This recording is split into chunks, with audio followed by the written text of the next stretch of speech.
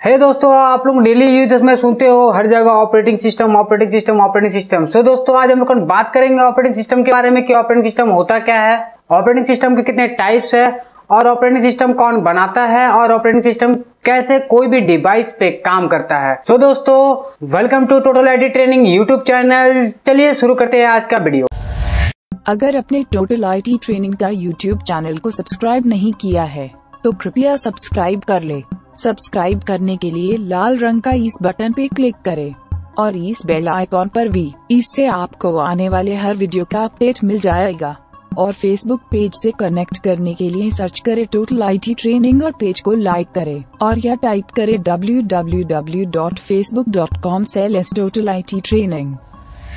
सो दोस्तों, operating system एक software होता है जिसे हम सिस्टम सॉफ्टवेयर बोलते हैं। ये जनरली वर्क करता है आपके हार्डवेयर के साथ मिल करके। लाइक हम यूजर्स कोई भी इनपुट डालते हैं किसी भी हार्डवेयर पे, लाइक हो चाहे मेरा स्मार्टफोन हो, लैपटॉप हो, डेस्कटॉप हो या कोई भी इलेक्ट्रॉनिक गैजेट्स, तो वहां पे हम जो भी इनपुट डालते हैं और आउटपुट हमारे पास में आता है हार्डवेयर के जरिए, उसके बीच में जो परफॉर्मेंस करता है वो होता है हमारा ऑपरेटिंग सिस्टम, जो हमें इंडिविजुअल विजुअली हर चीज दिखता है कि यहाँ क्लिक करने से ये होगा। फॉर एग्जांपल, आपको फोन में गैलरी ओपन करना है तो आप गैलरी में क्लिक करते हो, तो वो ऑपरेटिंग सिस्टम का ही फीचर्स है।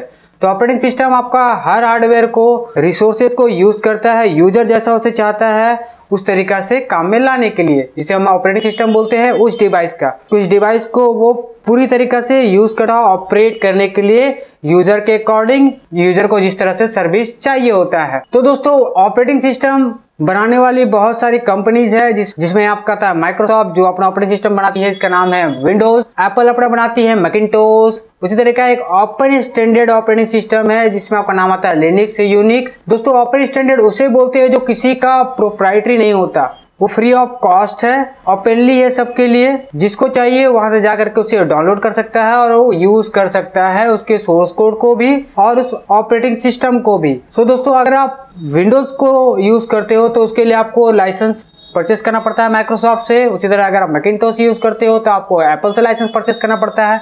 बट अगर आप यूज करते हो लिनक्स या यूनिक्स को तो वहां आपको किसी तरह का कोई लाइसेंस के लिए पे नहीं करना पड़ता, क्योंकि ये open standard free of cost है। विंडोज के कुछ मॉडल्स के बारे में मैं बात करूं तो लाइक है Windows XP, Windows 7, Windows 8, Windows 10। उसी तरह आपका मैकिन्टोश पे है लाइक मैकिन्टोश 7, 6, 8, 9।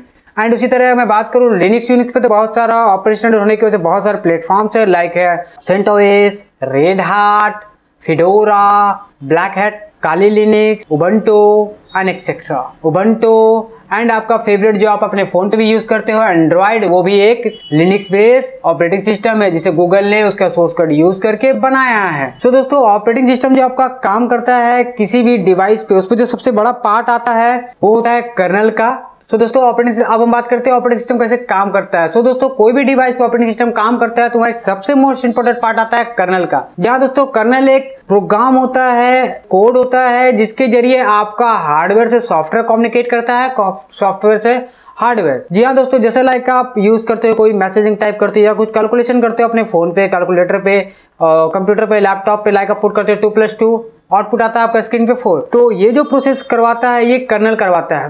लाइक हम पुट करते हैं 2+2, ये कर्नल वैल्यू को एक्सेप्ट करता है और सर्व करता है हमारे हार्डवेयर के पास बाइनरी नंबर लैंग्वेज में, जो 0-1 के कोडिंग में सर्व कर देता है। हमारा हार्डवेयर, हमारा प्रोसेसर, रैम उसे प्रोसेस को प्रोसेस करता है और आउटपुट ला करके कर्नल के पास देता है अपने बाइनरी नंबर लैंग्वेज में। कर्नल उसे फिर से चेंज करता है हाई लेवल लैंग्वेज में और हमारे स्क्रीन पे सर्व कर देता है जो भी हमारा आउटपुट होता है, फॉर एग्जांपल लाइक 4। तो ऑपरेटिंग सिस्टम में आपका सबसे इंपॉर्टेंट पार्ट होता है कर्नल का। और हर ऑपरेटिंग सिस्टम का अपना एक फाइल हायरार्की मॉडल होता है जहां वो अपना file store, system files etcetera रखता है। लाइक अगर आप विंडोज यूज करते हो तो जनरली आपको मिलेगा सी ड्राइव पे document setting, program files, Windows settings, system 32, users and etcetera, जिसमें विंडोज अपना सारा फाइल सेटिंग कस्टमाइजेशन स्टोर करता है। उसी तरह अगर लिनक्स यूज करते हो तो वहां मिलेगा slash, var etcetera, etc, div and many more. उसी तरीका से ये हायरार्की मॉडल होता है आपका हर ऑपरेटिंग सिस्टम का। और अगर आप एंड्रॉइड भी यूज करते हो तो आपको